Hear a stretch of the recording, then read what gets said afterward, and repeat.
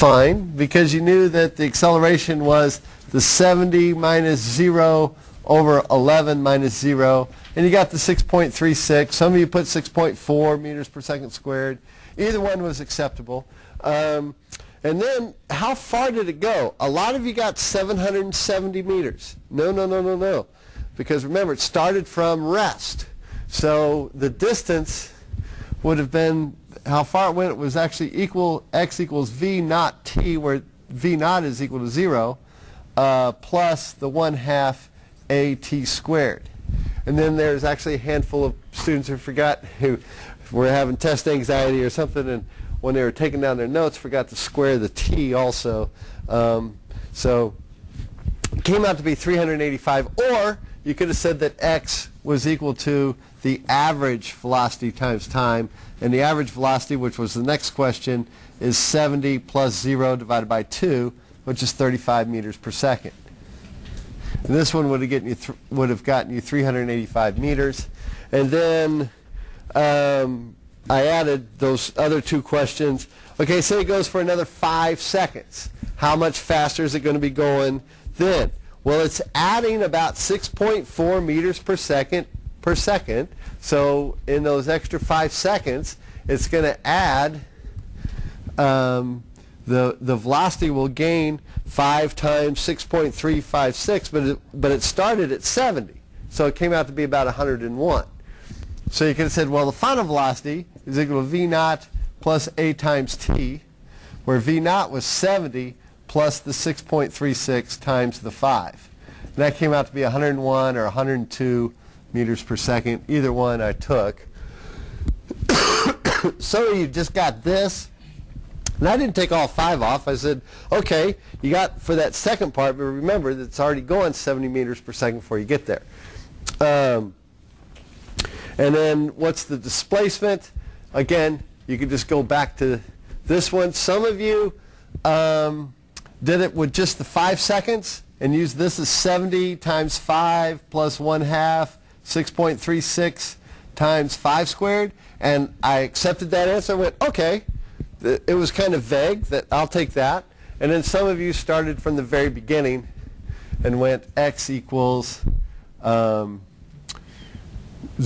times t plus 1/2 6.36 times 16 squared.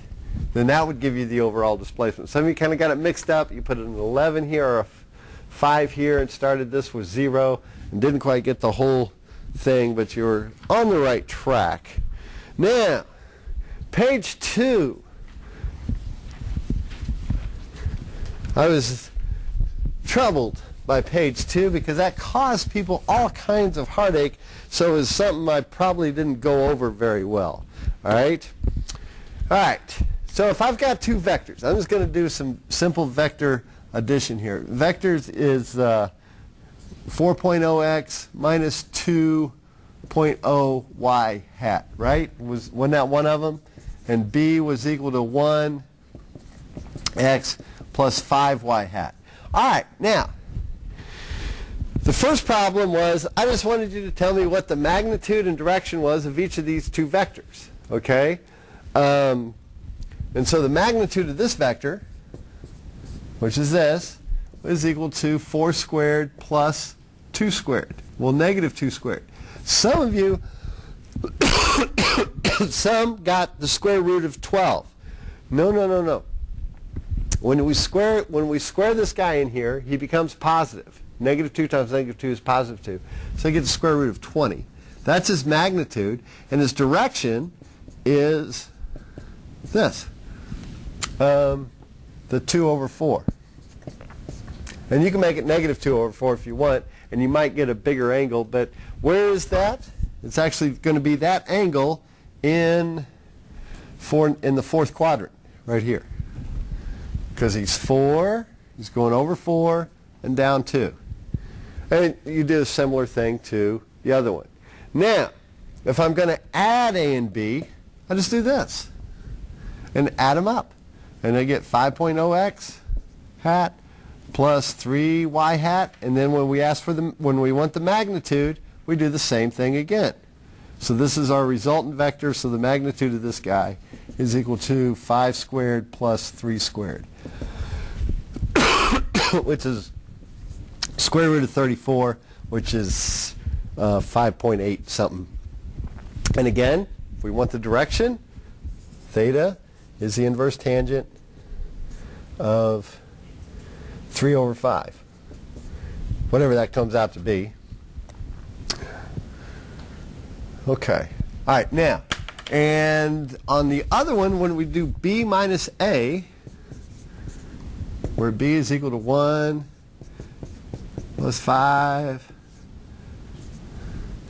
minus a, here's a, so we're going to subtract a. So we're going to take the opposite of what a is. We're going to take minus 4 and plus 2 then, because there's minus a. And this would be negative 3 plus 7. Now if you got this far, I gave you 2 points for that, this far, but it asked for the magnitude again. So the magnitude would be 3 squared plus 7 squared, the square root of that, which is 49 plus 9 is 58. So it's 7 something. And then the direction again is the inverse tangent of 7 over 3. And the quadrant would be, on this one, it's negative 3 and positive 7. So it's over here in the second quadrant. All right. And then the last one was we wanted to find a vector of b so that a plus b plus c is equal to 0. Well, here's a plus b is 5 and 3. So to make this guy's 0, then vector c should just equal minus 5x hat minus 3y hat. That was it. It's just seeing if you understood what is meant by the vector and its components. That one caused people some trouble. So I don't think I went over it enough then, or something. All right. Then the good old stone thrown vertically.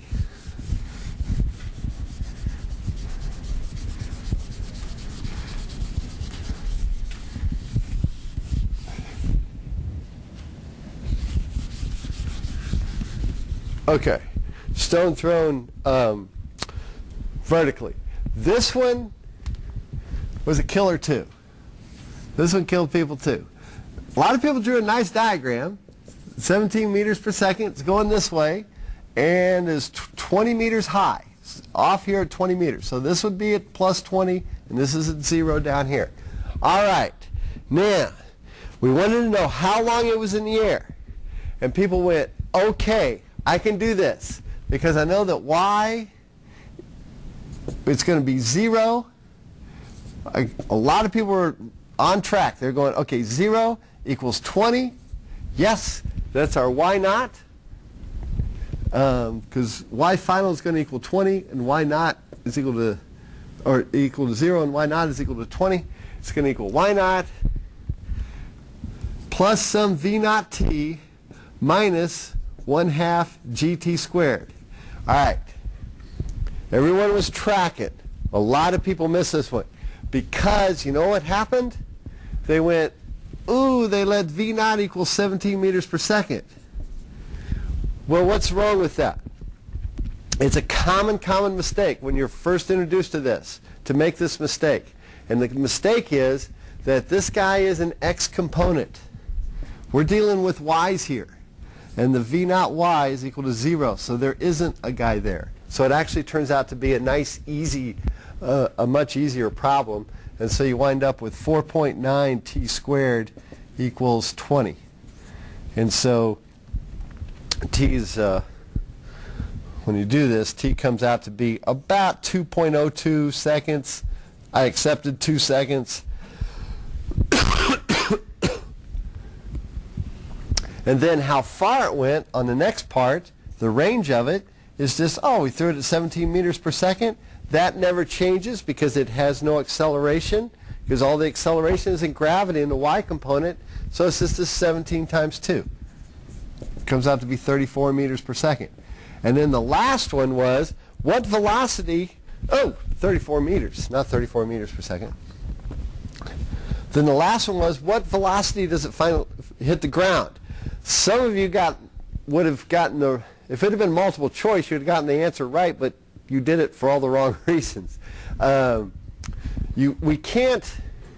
We can say that the final velocity in the y direction is equal to the initial velocity squared minus 2g times 0 minus 20. So that becomes 40g. VFY squared equals 40 times g. And so VFY then equals 19.8, I think, meters per second. Some of you put 17 squared in here and got 17 squared plus this guy and then took the square. No. Can't do that because you're mixing and mushing again. X's and Y components. We can't do that. So the final velocity then would be V naught x squared plus this V final y squared. And take the square root of that. And you get 26.1. And the bizarre thing is it comes out to be real close to if you put the 17 squared in here and just solve that one. If I added 17 squared to that one. Well, yeah, of course it would. But you can't mix and mush your x and y components. All right, last big problem was problem 4. All right. And this one confused people, I think, because it's probably bad pedagogy on my part by saying, hey, if we've got a, if we have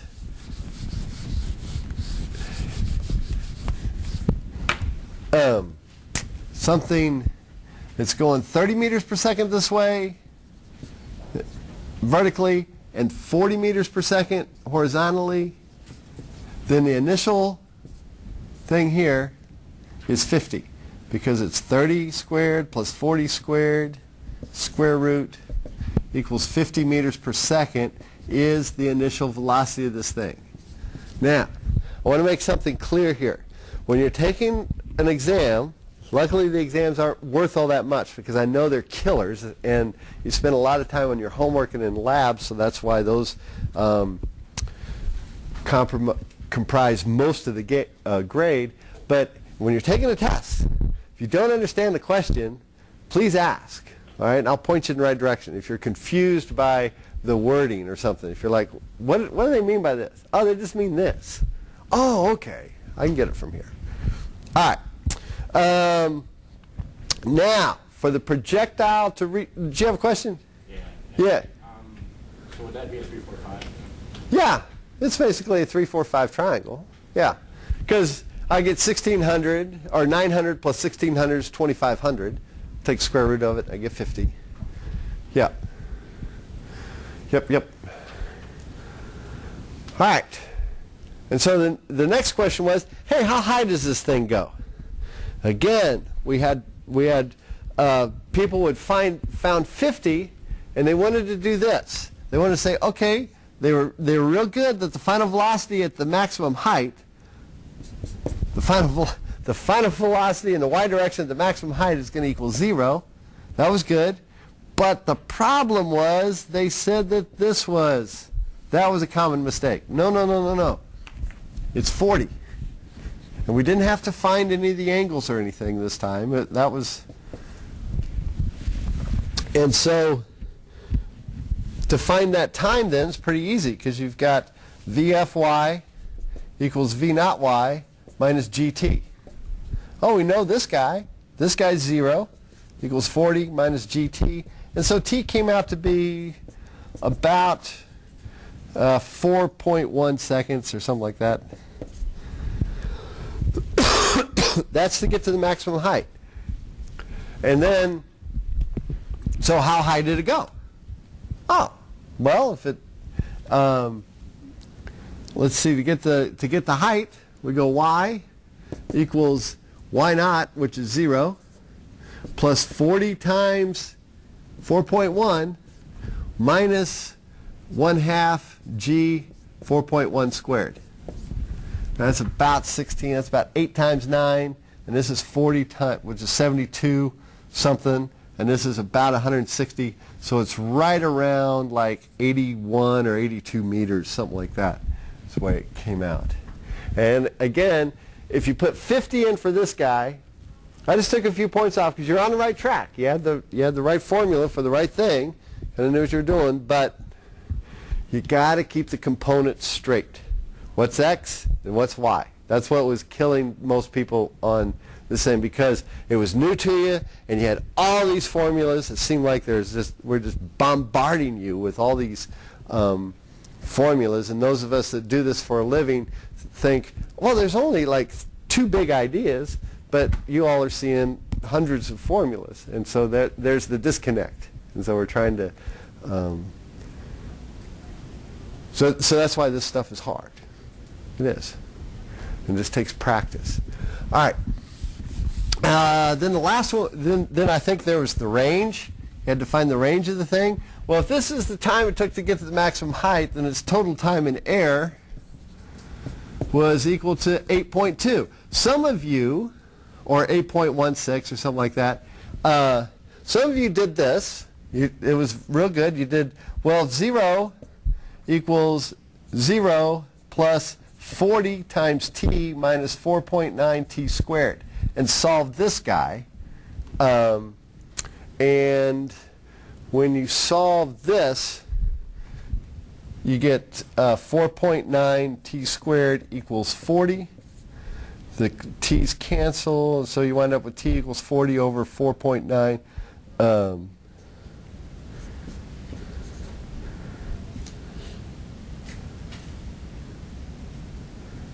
Yeah, which is about 8. Right, that'd be t squared. Wait a minute.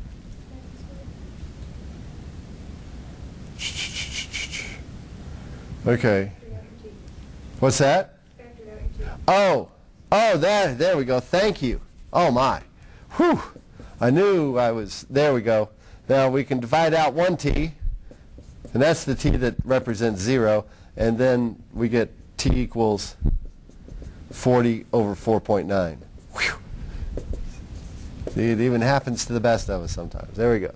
8.2s. Thank you, Don, for bailing me out there. All right.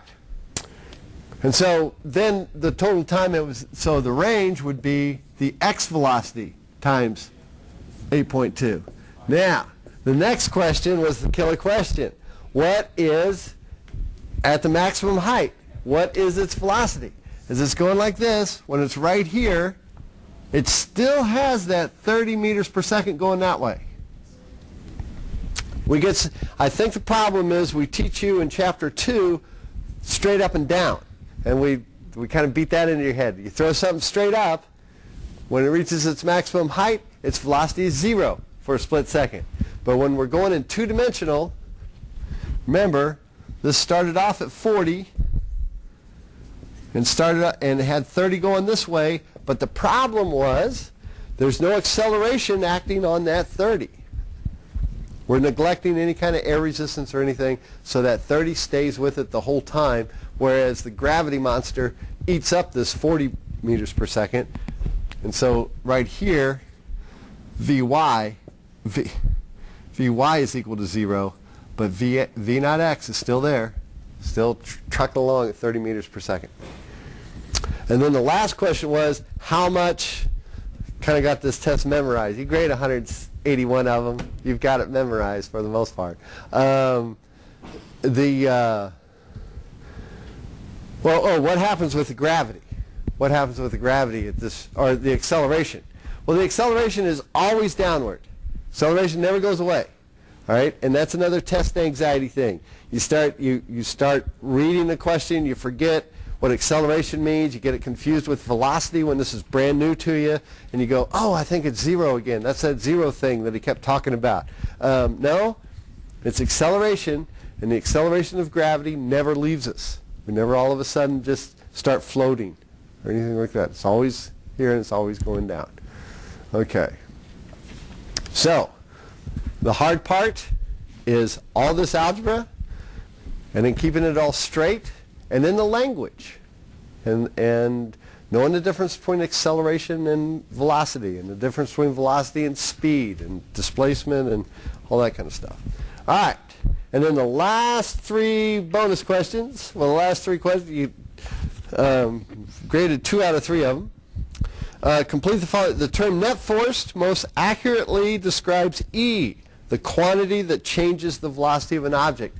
Because when you change the velocity of an object over time, that's an acceleration. So F equals ma.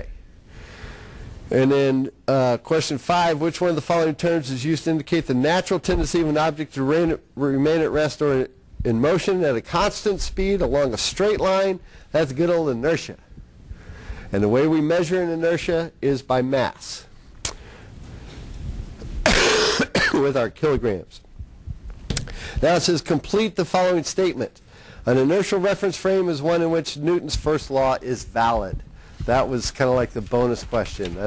It was A. So the questions on those go EEA. Or, yeah, EEA. Okay, now, if you did horribly on this, you can come back, all right? Because what I've found is that this first test is always a disaster for the most part. If you did well on it, well being 70 and above, then you're okay. If you did horribly on it, whatever your standards are, trust me, it'll be okay. It's a weird thing because whenever you take a math or science class, I've always found this, especially in a math class. I don't know so much about science, but it seems like you struggle and struggle with something, and then, well, let's just take calculus. When I took Calc 1, I struggled and struggled, got through it. Then when I was taking Calc 2, I was like, God, Calc 1's the easiest thing in the world. Okay? Same thing's going to be with this. Once we go on to some new stuff, this old stuff that we just did that seemed hard, you're going to be like, oh, boy, I wish I could retake that test again. I'd ace it now. So everything will be okay. All right? And then plus, we're going to get into some other things. We're going to get into heat. And we're going to get into energy and things like that. And so some of this is always the hardest one for everybody. All right. So what I'm saying is, hang in there. It'll be okay.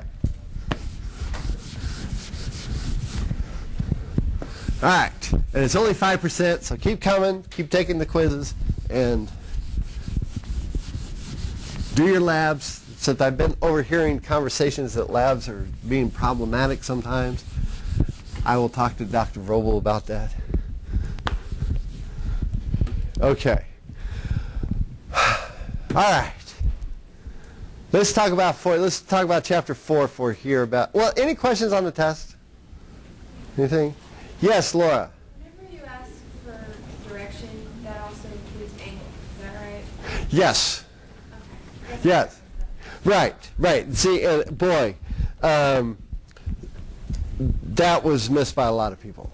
With that direction means the angle. Yeah, because a lot of people go, oh, it's going north and west.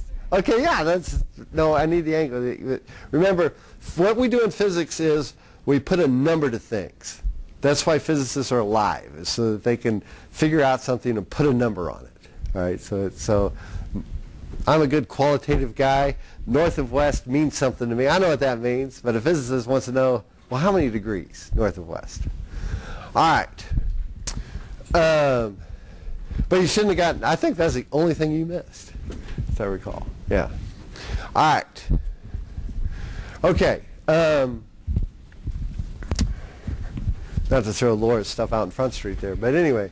Okay. Let's talk about forces. All right. Now, let's talk about Newton's third law. Let's start with Newton's third law, because we've already talked about the first and second law. First law says for an object's going to, that was like one of the questions on your test, an object in motion is going to stay in motion unless acted upon by a net external force. I like using the word external there because there's got to be forces working on the outside of it, okay? In other words, I'll save that example for later. Okay, so if we got a ball moving along, then all of a sudden, let's just use that. We've got a ball moving along, nice constant velocity, little softball here being pitched, nice constant velocity of 30 meters per second, about 60 miles an hour. Or I don't know, how fast can they pitch a softball? About that? Some of the girls I've seen can really crank it. But anyway, so it's going about 25 meters per second. Pitcher's mound is about 18 meters away, so you've got less than a second to decide whether you like that pitch or not. You do like it, you whack it, and so you changed its direction. All right? It wanted to keep going straight, but gravity's pulling it down so it sinks, and the bat, when it hits it, sends it the other way. Okay? All right. So that's first law. Second law says, all right, let's just go. We can't teach physics unless we have blocks sliding on inclined planes. There's no other way to do it. At least we haven't been creative enough to come up with other ways to do it. There's an external force. There's a net external force on something that will get it to move. If that is a frictionless plane, if there's no friction pushing back, by the way, little f like this is friction. If this force equals this force, now the friction, got a question for you. Is the friction part of the block, or is that a contact force on the block? That's a contact force on the block. Right. So the block is not pushing back. This frictional force is not the block pushing back. That's what I'm getting to. We're going to get to the third law here in a minute. For every action, there's an equal and opposite reaction. But right now, let's include friction, because that's what we're used to. So I'm pushing this way, and F is going this way. So right now, let's say F is equal to the net forces in the x direction here is F is positive minus F equals 0. That block's not moving. Now, let's get the sum of the forces in the x direction. Let's make F bigger. There. Got F to be bigger. All right? So F is really pushing. The frictional forces are still the same. The frictional forces won't change. Okay? Frictional forces are determined by the weight and the material of that box. Minus F. Ooh, guess what happens now? It's a net external force is being applied, right? That's positive in this thing. So therefore, we got the mass of this block, and it accelerates. So the mass, so it accelerates going that way. So it's got an acceleration. That's Newton's second law. Okay? That a net external force is equal to the mass times the acceleration. Or that he words it differently, but that's the second law. Now the third law is where people get confused between the second and the third law. Third law says, if I'm going to push on this box with a big force like this, what's the box doing? Let's just look at the internal force of the box. If I push on this guy with a big F, what's this box do? He pushes back with the same F. Okay? Forces never act alone. All right? But you might be going, well, wait a minute. So what's getting it to move at all? Is this force right here acting on the block or acting on whatever's pushing it? It's acting on whatever's pushing it. So this doesn't enter in. This is not a part of the second law equation. Okay?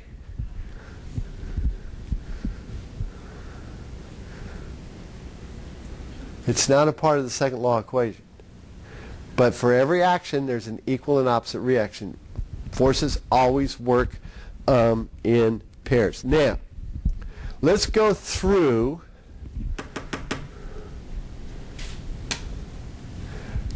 he's got a pretty good idea on the slideshow here of this thing. Then your eyes are going to really glass over because, oh yeah, I forgot I could lower it from over there. We're going to talk about free body diagrams on this stuff. All right. So, I don't know why I don't turn this on at time.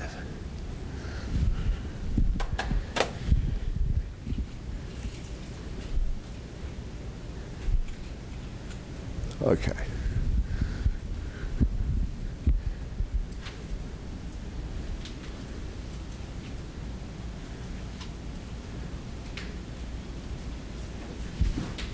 All right.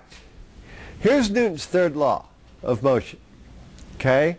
It says for every force or action, there's an equal and opposite force or reaction. All right. So notice how they say it. So the force of 1 on 2 is equal to the opposite of the force on 2 caused by 1. All right? The force of 2 on 1. All right? So, note that the action and reaction forces act on different objects. Okay? So here, I've got mg. Is this the block acting? Is this the force of the block acting? What's causing this force right here? Gravity, the earth, big old earth down here at the bottom of the that we don't see. That's what's causing this mg. That's not the force of the that the block is pushing down. And so this mg force is being counteracted by what we call the normal force that's coming up here. This is the table pushing back on the block. Okay. Shows a block exerts a downward force on a table. The table exerts an equal and opposite force on the block called the normal force. All right, so. All right. Okay.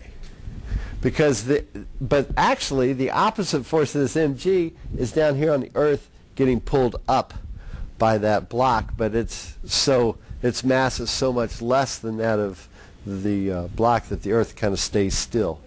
Yeah. So what exactly is pushing up? Like, what is the force? Is it an opposite gravity? What is the force that's pushing up on the block? The table. I mean, what's pushing, like, the table by itself, or is it something exerted force on the table that's pushing on the block? Okay. Good. Block's pushing down. Gravity's causing the block to push on the table. All right? So the opposite force is the table pushing back. There's the table. Yep, just the table. All right, and they're contact forces. The force that's the external force that's causing this is the force at a distance caused by the Earth, okay, which is giving the block weight, which the table feels. Okay, this is like if I hold in my hand this book, all right. Whoa. Ripped the page, got all excited. All right, now, if I just, hold on a second, I don't want to lose my place. All right, so I hold it like this, all right? So I can feel that book pushing down on my hand, and that's being caused by the force of gravity, is actually, but the weight of the book is pushing on my hand, and my hand is equally pushing up on the book, all right? Okay, yeah, it's kind of tricky. It's kind of tricky. But when we start doing actual problems and figuring out accelerations, tensions, and all that kind of stuff, we're doing second law. All right? Yes? So it's safe to say that, for example, an elevator, when they build it to hold a maximum capacity, they're building it to exert enough force that whatever gets pushed down, they're building it to push up load. For example, if someone really big sits on the table and the table breaks, that's because the force the table has is not greater than the force that was exerted on it? No, the table's pushing up with the same amount of force, but the net external forces are strong enough to accelerate that person down through it. Okay?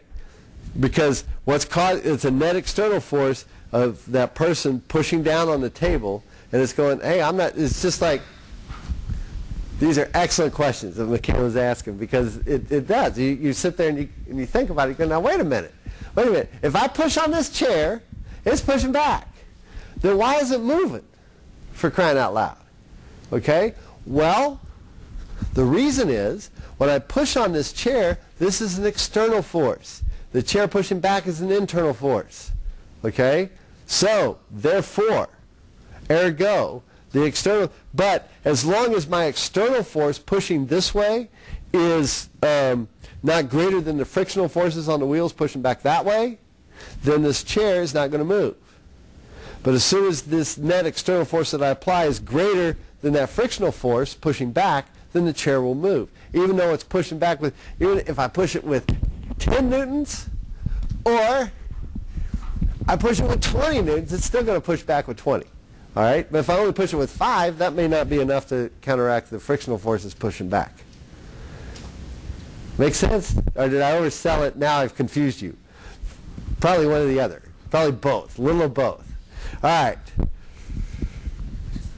Okay. And now that it's recorded out there for millions to see, I'll probably get all kinds of emails from physics teachers saying, you screwed that up. All right. All right. So anyway, all right, so let's take a look at these pairs of forces. Newton's third law, the action-reaction forces for a person carrying a briefcase. This is the one time that I really kind of like the old book, and I'll give you an example from the old book so that you can kind of, nah, we'll just use this one. All right, okay. Now, the force of the hand pushing up on the briefcase, okay, then the briefcase is pushing down on the hand. Okay, we got that action-reaction force. That's a piece of cake. All right. Now, this is gravity pulling down on the briefcase. This is the briefcase pulling up on the earth. Okay? That's the action-reaction pair. Now then, though, for the second law, Newton's second law, I would say that this system, this hand briefcase system, is in equilibrium because I'm looking at the external forces, not the internal forces, but the net external forces. Okay, this one I disregard because that's the briefcase acting, pulling up on the earth. Now then, my hand is pulling up on the briefcase. This one I disregard for the second law because it's the internal force. It's the one that the briefcase is doing on the hand. Okay, and then I've got F2, which is an external force caused by the earth pulling it down. Okay, which is just as real. You can just think of gravity as grabbing it and pulling on it too, even though it's action at a distance. So my external forces are F1 and F2. So if I added up these forces, I'd say the sum of the forces in the y direction is equal to F1, which is positive, minus F2 equals 0. All right? But now when I go over here and I drop it, this force goes away. Now my net external forces are unbalanced, so it accelerates down. You see that? That's why I kind of like this diagram. It shows, okay, right now it's in equilibrium, and all the action-reaction pairs are all paired up. Okay? But when I draw the free body diagram, when I'm actually trying to find the acceleration of this thing, I'm only going to look at the net external forces. The external forces is hand on the briefcase, holding it up, earth on the briefcase, pulling it down. This is internal. This is that's the force on the earth. I don't care about the force on the earth because I'm not working. That's out of my system. I'm not doing the earth. I'm just looking at the briefcase. Okay, I could figure out what the acceleration is on the earth, but basically what I'd be doing is dividing the mass of this divided by the mass of the earth. Or I take, basically, it's going to be the mass of that briefcase divided by the mass of the earth. That's going to be the acceleration, roughly. That's kind of dinky. Okay. All right.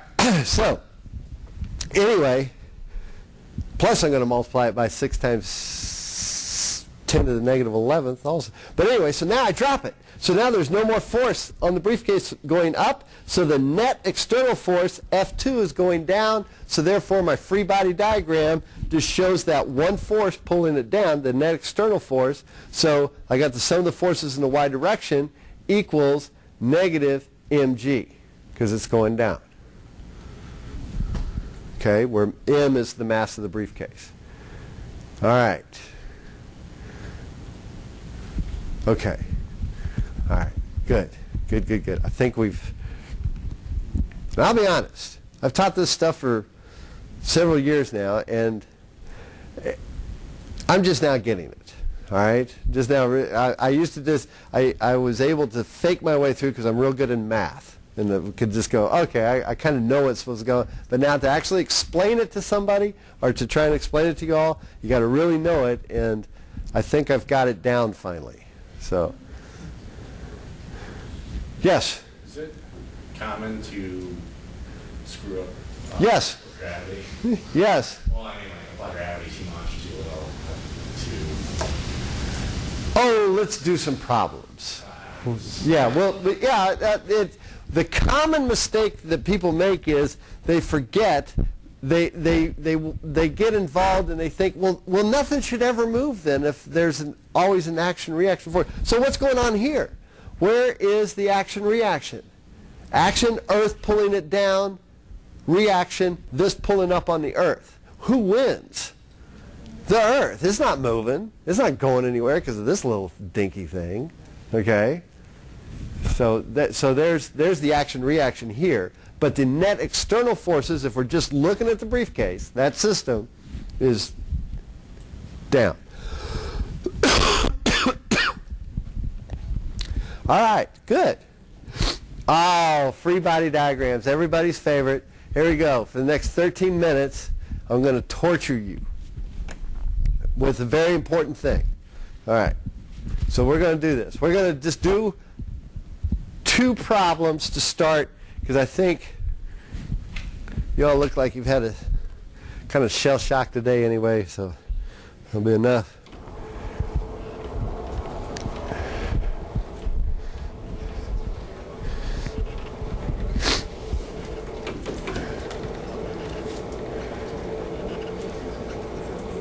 All right. I'm going to try and go with the example in the book, but the example in the book started off way too hard. I was like, you're killing me. You're killing me. Let's just start. Let's find the acceleration and the tension.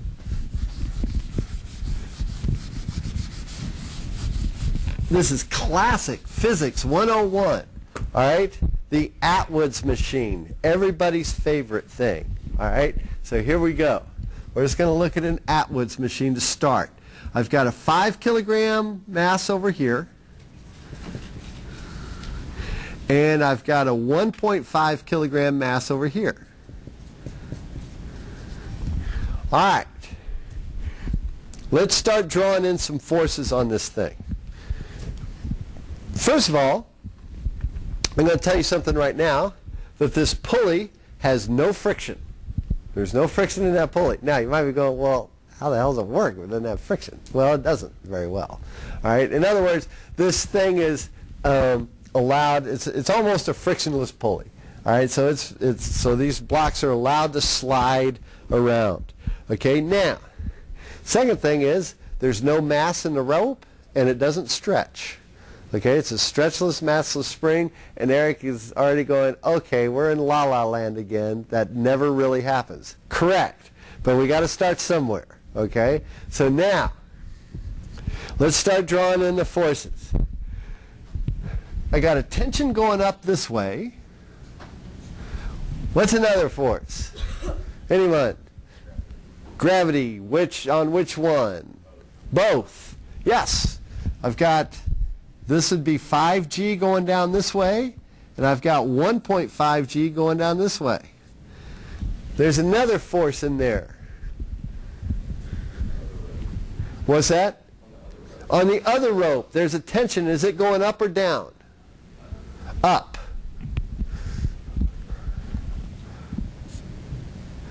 Okay. Quick question for you. Is that tension going to be the same as this tension? Yes. Hal said yes. So I'm going to go with him. All right?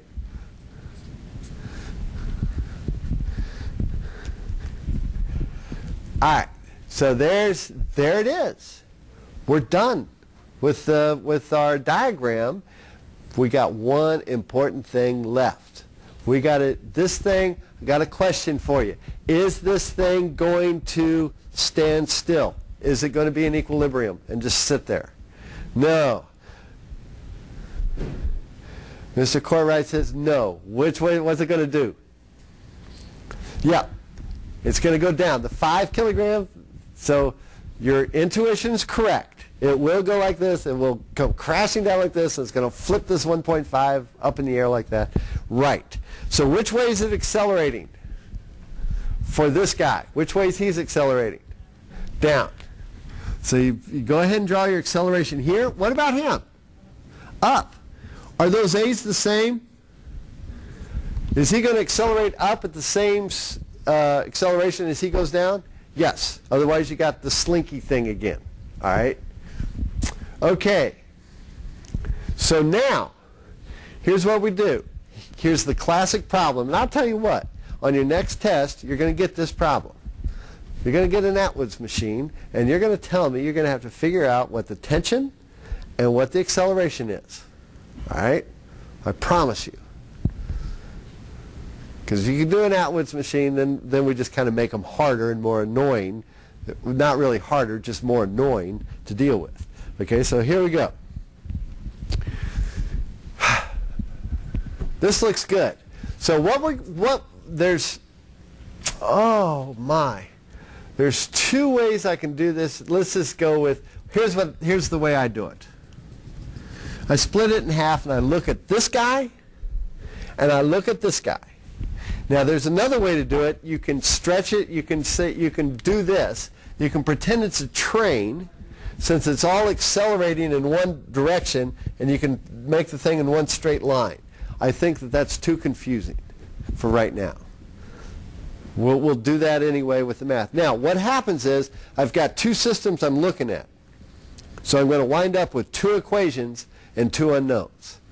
Just telling you right now, because we want to find the tension and we want to find this acceleration. That's two unknowns, so I better come up with at least two equations. All right? Otherwise, I can't solve the system. It's got infinite solutions or no solutions. Ting has an internal song in her brain there or something. I don't know. That was kind of comical. All right. Now that I've embarrassed her, I didn't mean to. So anyway, all right. So let's just take a look at this guy. So let's take a look at the 1.5 kilogram mass. And the equation for him is the sum of the forces in the y direction is equal to T, which is going in our positive direction, minus 1.5 G, which is going in the negative direction, equals 1.5 times A, equals mass 1 times A. Now, I know this, but I don't know this, and I don't know that. Okay? I don't know T and I don't know A, so I can't solve it just yet. All right, so let's look at the 5 kilogram mass. We'll just plug right along, and we'll look at the sum of the forces in the y direction. Second law stuff. These are the sum of the net external force. Yes, Eric? A 1.5 y, or is that a G? That's a G. Okay. Yeah, that's a G. GG. Yeah, see, this is a Y and this is a G. You can't tell the difference back there?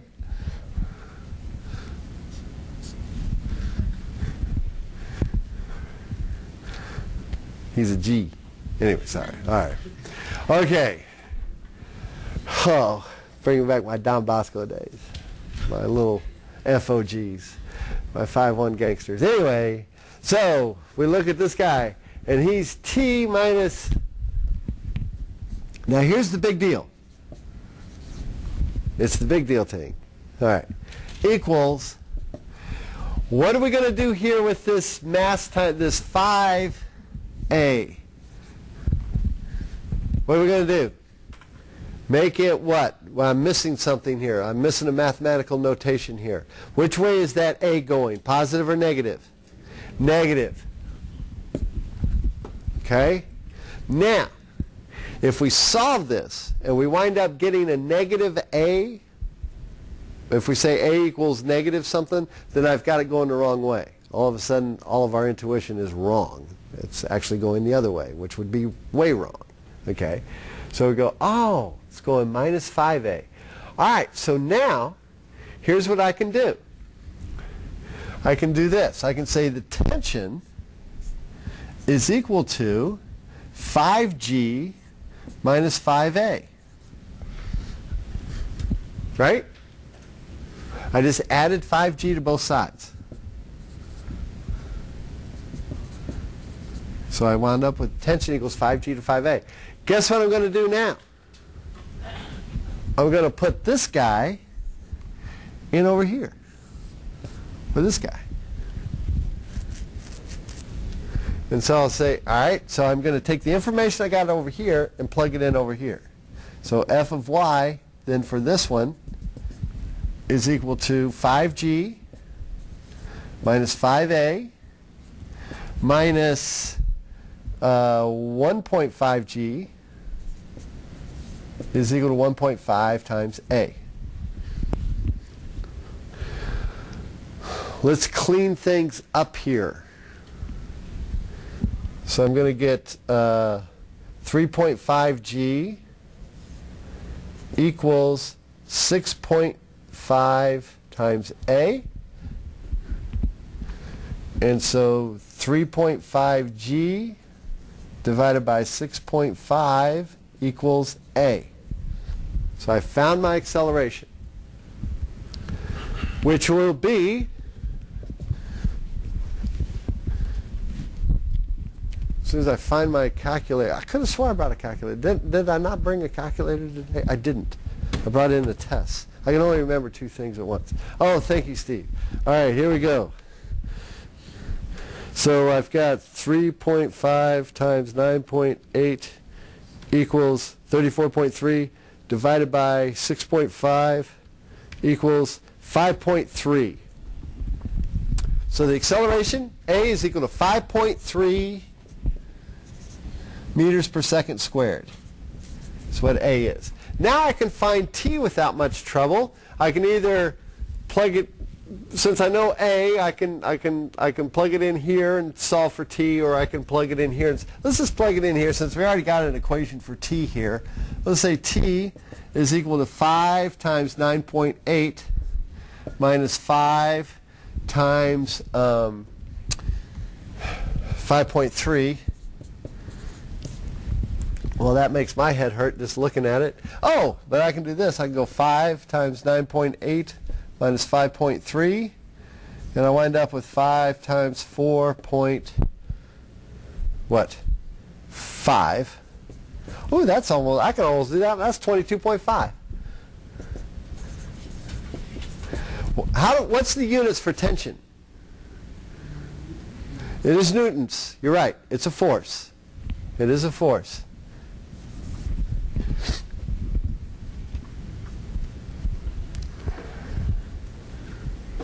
Okay.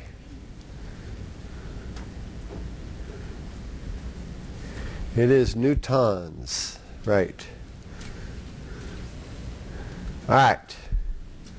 Now, I got about 5 minutes or so. I'm going to kind of cheat here a little bit, because the next example that they gave in the book was really difficult, I thought. But here it is. Are you ready for this? Oh, I probably shouldn't have said that. Now I got you all nervous and upset and everything else. But I'm just glad Rashonda left her bat up here and it's not next to her. All right, now, here's the deal. One more time. Oh boy, 20 degrees. Remember what I've always told you. You can't teach physics without blocks and inclined planes. All right, so now I'm going to put the 5 kilogram block. This is frictionless. There's no friction on here. All right, it's like a Teflon block, and I'm going to put a block of ice on it. All right, so there's absolutely hardly any friction or no friction. And this is my 5 kilogram block now. Oh my goodness. And now I'm going to put this pulley like this and put this right here at 1.5 kilograms. Oh my.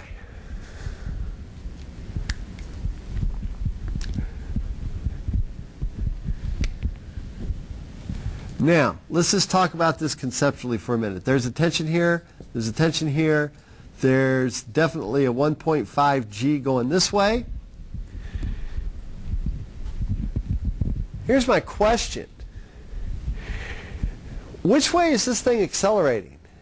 Is the 1.5 thing going up, or is it going up, or is it actually able to pull this thing down? I think it's probably still going up, maybe. Now, if we had it like this, what if we had it like this? If we had it like this, and this is the 5, and this is the 1.5, and this has friction equals 0, what's going to happen now? Yeah, it's going to go down because because the net force on this is the tension pulling it that way, which will give it an acceleration going that way. Okay? Because that's the net force. That's the net external force. That's the only net external force acting on it. Now, there is an mg going down and a normal force going up, but it's not accelerating up in the air, or it's not, as Michaela was saying earlier, she goes, what happens if a large person sits on that table and it goes crashing through? And it's not crashing through the table, so the y forces are balanced in this case. But over here we have an issue. And this is where I'm going to suspend the talk here in 1 minute and let you all kind of wrestle with this, or you all can put it away and go, I'm not even going to think about it until next Tuesday night. Okay. Here we go. I've got an mg force from the center of gravity, from the center of mass of this thing. I've got an mg, a 5g going down like that. Oh my. I've got things cattywampus, don't I? Here's what we're going to do. When I just look at this side, I'm going to flatten this thing out. I'm going to rotate it down so it's nice and flat.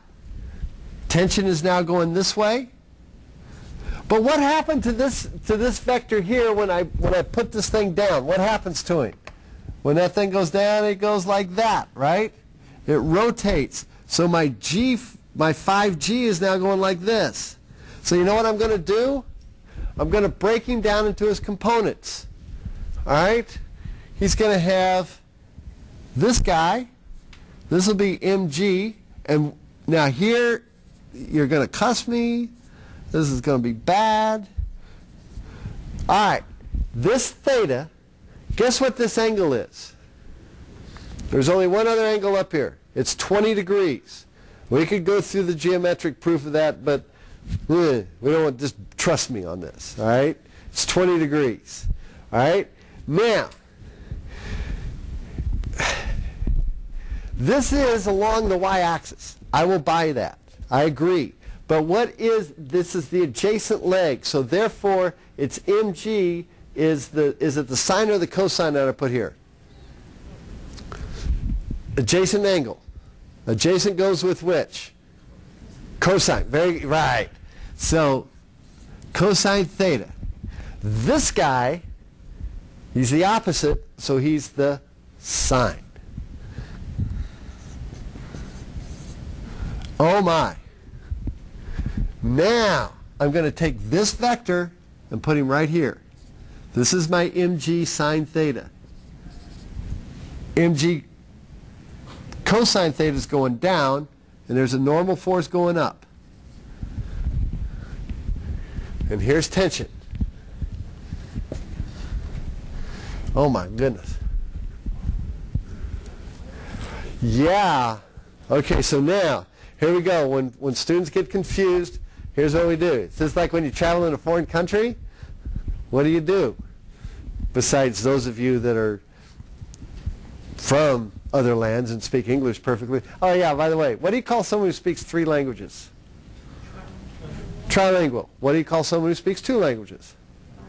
What do you call someone who speaks 1 language? An American. All right, anyway, so now, so what do Americans do when we're in a foreign country? All right, we speak slower and louder, and maybe they'll get it. All right, that's what we always do. Show me to... Okay, well, now that I've scared the hell out of them, I'll really get... Okay, so here we go. I'm going to go slower and louder with this. So I'm going to draw it bigger.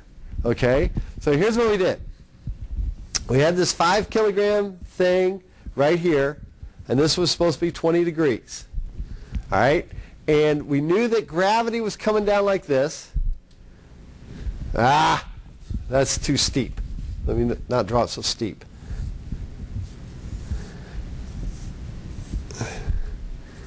So we go like this. There's gravity coming straight down. And that's 5G. Okay? Then we rotated this thing, and this was 20 degrees. So now we rotated this thing, and basically here's what I want you to do. From now on, we're going to rotate things. When they're on an incline, we're going to rotate it. All right? We're going to flatten it down. But what happened was when I flattened this down, when I go, so this guy goes like this. So now,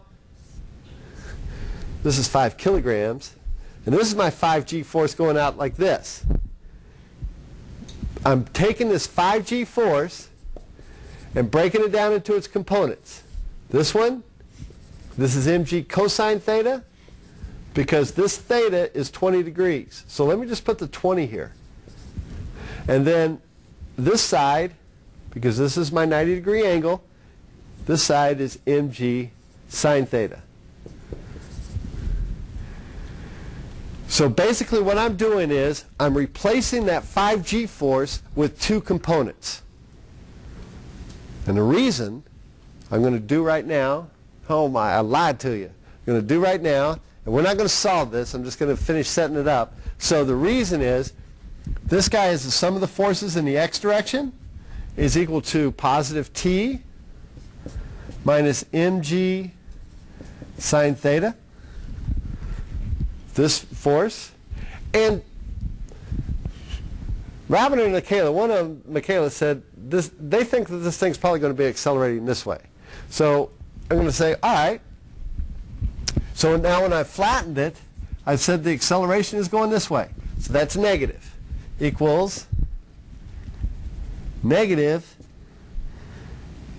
let me put the 5 here so you can see what I'm doing, 5a. Some of the forces in the y direction I'm not too concerned about because it's not accelerating,